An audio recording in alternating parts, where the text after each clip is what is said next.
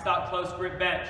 Same setup as the bench press, okay, in terms of where our bench is in relation to the bar, how we're going to line up, shoulder blades, feet, glutes, all that stuff. So, lay back on the bench, all right? Again, eyes beneath, tuck those shoulder blades, eye line up, the edge of the knurling with the first line in my thumb. So again, tuck the shoulder blades, tuck the feet, squeeze the glutes, line up close.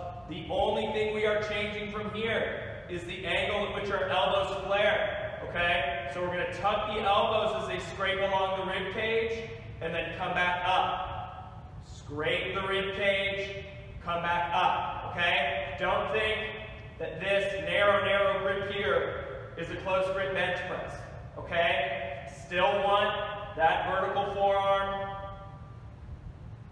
as we come down and back up. Top of the shoulders to midline, back up. Okay, so the main thing here is we're changing our bench press from about a 45-degree elbow flare in the regular bench to now those elbows are tucked along the side of my rib cage when I bench.